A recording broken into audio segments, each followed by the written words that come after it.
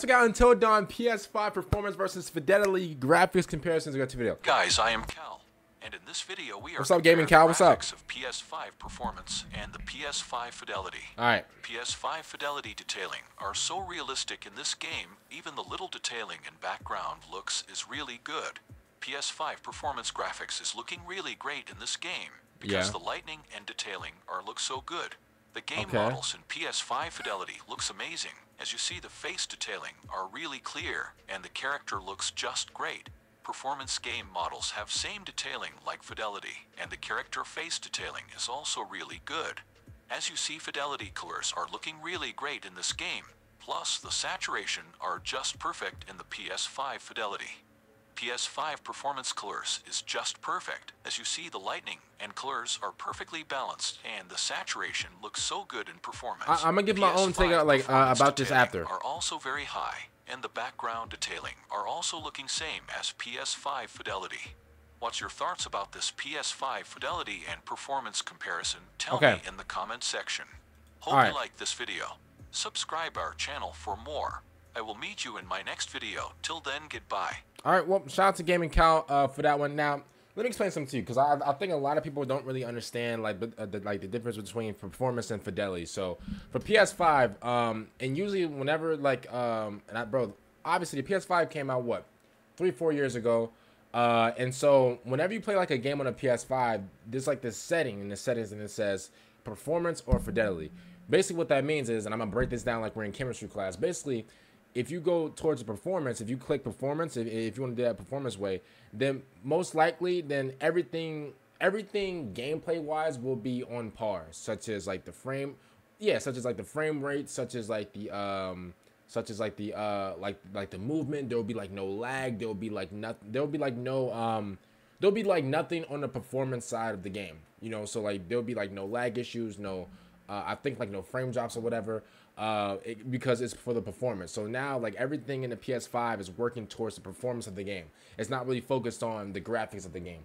Fidelity is the looks, the graphics, the coloring, the saturation, the everything on the visual side of the game. So it's basically, for simpler terms, it's basically the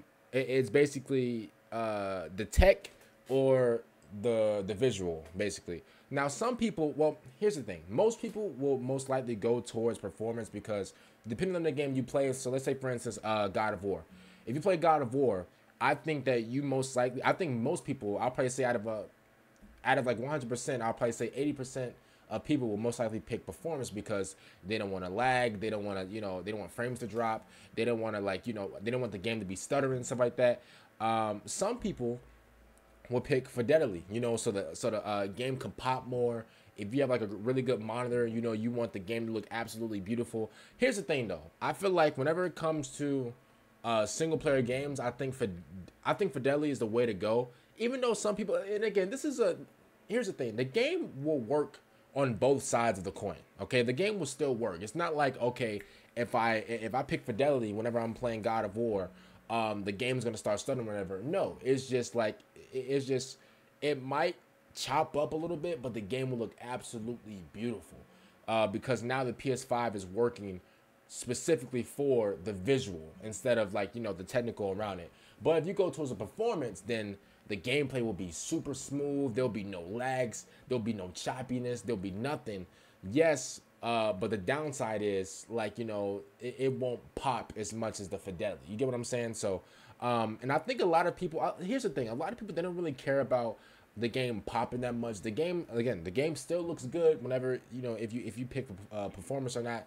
And this is why I say probably like if I was to put like a whole chart around this, I'll probably say out of 100%, 80% of people on most of these PS5 games will most likely pick performance, because performance is, the game will run really nice, especially if you're playing a multiplayer game, bro, and you're playing on the PS5, bro. Yeah, a lot of people are going to play, a lot of people are going to like use the performance side of it, because, who wouldn't want the best performance when playing like a multiplayer game or just any game just in general, so you can definitely see the difference between, here's the thing though, if you really want to see like the difference, pop in a single player game, bro, just like Until Dawn, just like God of War, just like, I don't know, like The Last of Us or whatever, and you will see the difference between like the fidelity and performance. Like for multiplayer, I mean, so let's say, for instance, Call of Duty Warzone. Um, yeah, cool. It'll look great, and I mean, and yes, does the Call of Duty, does the Call of Duty visual settings help?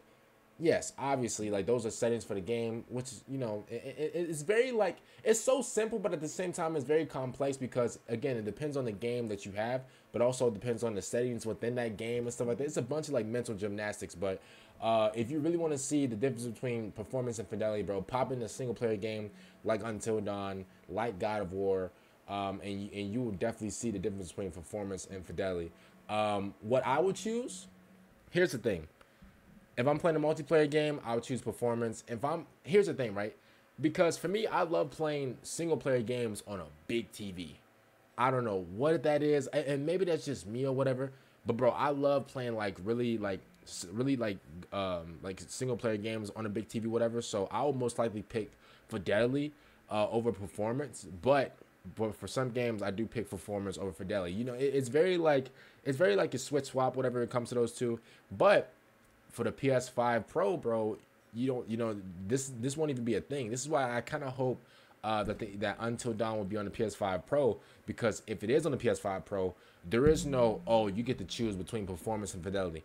No, you get the best of both worlds. You get to have both fidelity and performance. You get to have both the performance and the graphics. You get what I'm saying? So this is why, bro, and I understand. I know, like the PS5 Pro, man, that's like it's like $700. I know a lot of people can't really afford that right now. I mean, obviously, bro, a lot of people are going to get the PS5 Pro, but yeah, like the fact that we don't have to choose between performance or graphics anymore. We can have both, like the best of both worlds, is absolutely crazy. Speaking of Until Dawn, by the way, we got a lot of Until Dawn videos coming later today.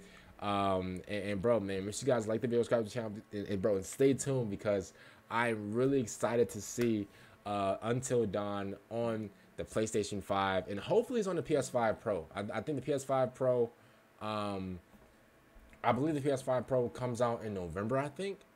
Or yeah, I think it comes out in November. So other than that, man, I'm excited. Other than that, listen, I'm excited to to see all the deaths and stuff like that in this game. I did hear that there's a secret ending. I haven't watched it yet.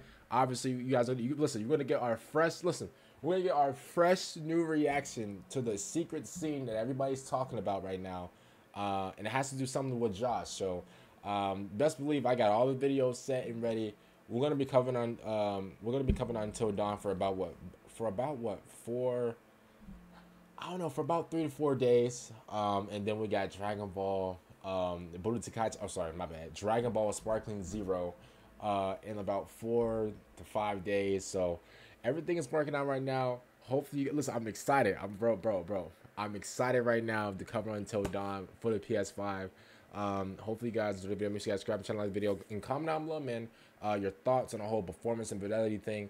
But again, with the PS5 Pro, this won't be a thing anymore. You have the best of both worlds. So, and listen, I'm not a salesman for the PS5 Pro. Okay, I don't want to come off as a guy saying, hey, go get the console. No, I'm just telling you like the facts or whatever. Like for the PS5 Pro, bro, there won't be like a choice or whatever. You can have like literally the performance and the fidelity. I know I sound like I sound like a salesman right now for the PS5 Pro, but I'm just keeping it real. So make sure you guys like the video, subscribe to the channel if you guys are new, and